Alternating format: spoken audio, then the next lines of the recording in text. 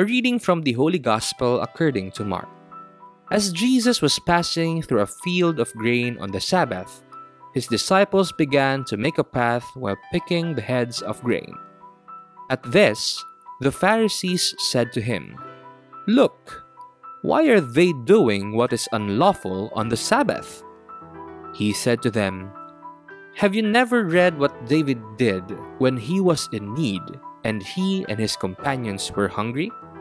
How he went into the house of God when Abiathar was high priest and ate the bread of offering that only the priests could lawfully eat, and shared it with his companions?"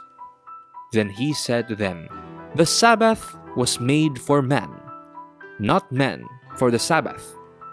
That is why the Son of Man is Lord, even of the Sabbath." The Gospel of the Lord. The Sabbath was made for man.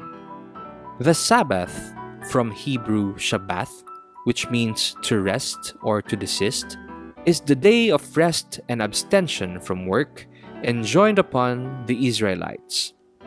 A gift from God like the Torah, it was a cornerstone of Israelite religious practice. Two major rationales are presented.